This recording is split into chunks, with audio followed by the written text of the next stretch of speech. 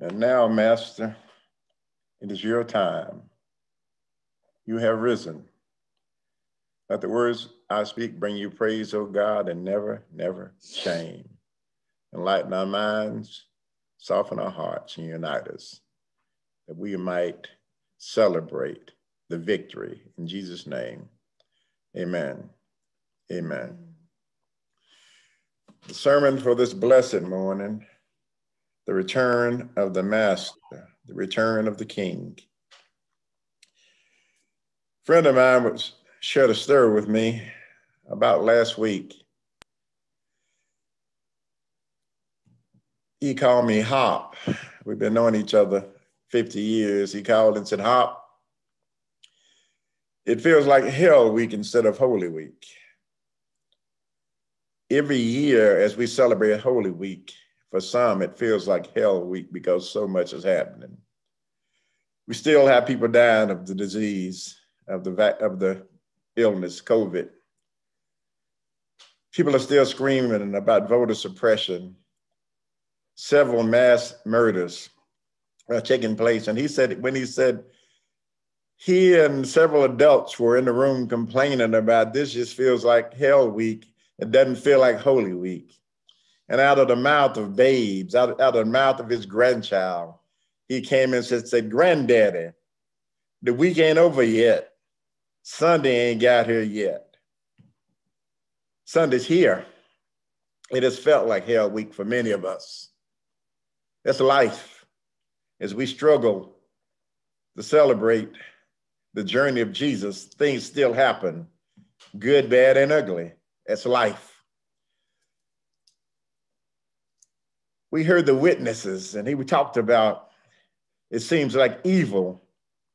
So many, George Floyd's death seemed like so many people witnessed the evil, witnessed how powerful the devil is. He witnessed. What about who's witnessing for the Master? Well, up to the Master's death, you can hear Lazarus from the tomb, coming out of the tomb saying, God, my Master has all power. You can hear blind Bartimaeus saying, I can see. You can hear the leper saying, I've been cleansed. You can hear the woman at the well. You can hear all the ones who respond to Jesus give attention to his power and how awesome he is. And yet Good Friday comes and everything gets still and we see the disciples losing hope. Good Friday is not good. Sun doesn't want to shine. It's stormy, it's quiet. The crowd is given over to Jesus, to the angry folk, and he dies. But Sunday morning comes. The disciples have gone back to business as usual, but you can feel it, you can sense it. This ain't over. Mary goes to the tomb, she's going, and yet people are going back. The king is gone. The king they expected to revive and save the world, the king is gone. He's on the cross, he's down from the cross, he's in the tomb, and yet Mary goes hopeful, and then the stone is rolled away. Praise be to God. The stone is gone. All power, all the witnessing of the glory of God has been revealed. The stone is gone. And even with the stone gone, Mary still hesitates to believe. Somebody has taken my Lord away. Nobody's taking him away. This heavy stone that will take many men to roll away, the power of God is rolling away. And like the song, like the choir before, he gave his life. It wasn't taken. He gave his life for you and me. The stone is rolled away. And what does that mean? It means that all power has come up from the grave, and then the grave has been conquered. Death has been conquered. And because he lives, we can face tomorrow. Because he lives, we have hope. Because he lives, every time you stand at the bedside of mama or daddy or uncle or brother or sister who's dying, you know that death doesn't have the final say. You know that soon and very soon you will go to see the king. The king has returned. In all his triumph, in all his glory, in all his splendor, he has returned because he lived and died for you and me. Unworthy as we are, he gave his blood, he gave his life for you and me. He is arisen. He's conquered death.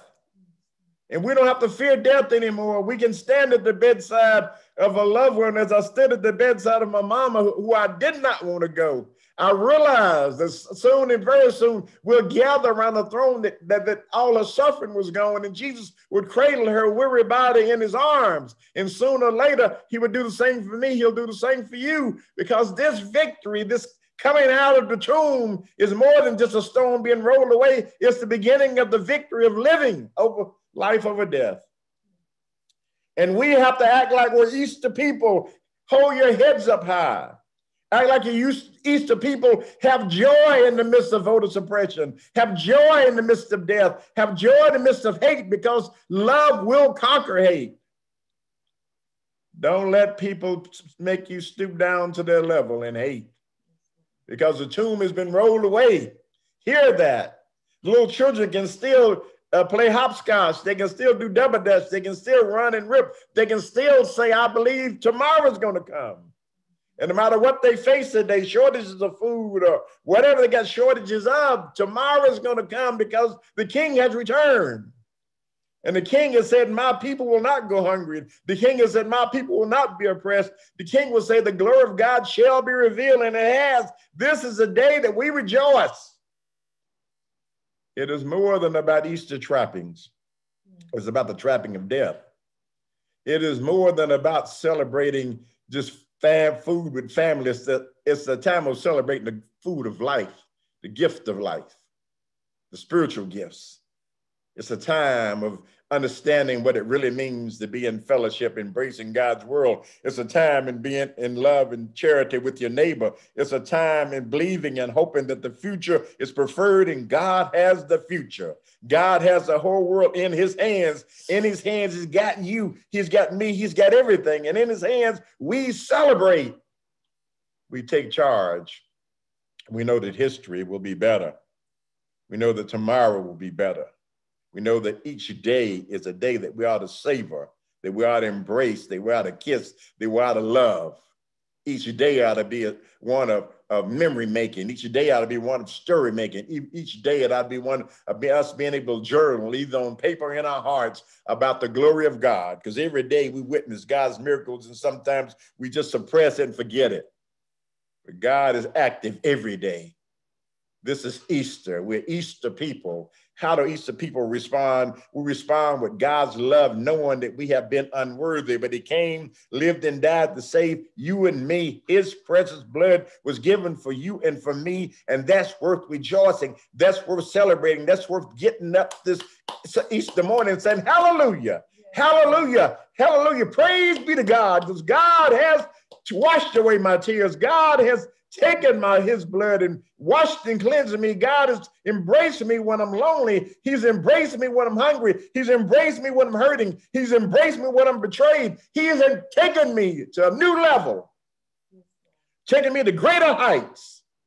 Oh, I'm so thankful. I'm so grateful. I just want to do my little holy dance. I just want to tell folk. I want to run to the barber shop. I want to run to Walmart. I want to run to the store. I want to run everywhere and say, Jesus is alive. He's alive. He's alive. Praise be to God. He's alive. He's alive in the children's speeches. He's alive in my heart. He's alive in my church. He's alive in my world. He lives. He lives. He lives. And he reigns. Praise be to God. Because that's who God is. That's who he is. He shows up every day. And like Ray Charles says, he's going to make it do what it do, baby.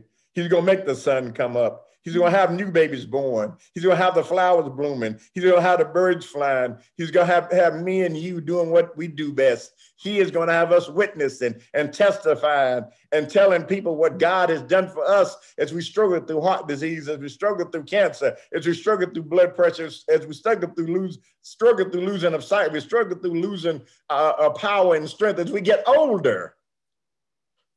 We can say that God is still with us, whether we're in a nursing home or we're at home. We can say God is with us. Even when they take your keys away and say you can't drive anymore, God says, I got you. I'm with you. I'll send somebody to get your groceries. When you can't do what you used to do, don't worry about it. You're still in my hands. Just hold on to God's unchanging hand. Hallelujah. Easter morning. I stand by the tomb. I understand why the angels are there. I understand Mary's yearning. I understand the disciples now have hope. The master has returned. And what it says, the king is back and they ain't going nowhere. They can't take me away from you again. They can't crucify me again. They can't wound me again. This is a one-time ordeal. And I've given everything I have for you and for God's world. And then he asked only of us, praise me in your world all the days of your life. Every day you wake up, I just need you to praise me. I need you to make life a celebration. I don't need you to whine. I don't need you to cry. I don't need you to be pessimistic. I don't need you to put people down. I don't need you to hurt people. I don't need you to suppress people. I don't need you to say, if you stand in line and I give you water, I give you food, then that's a crime.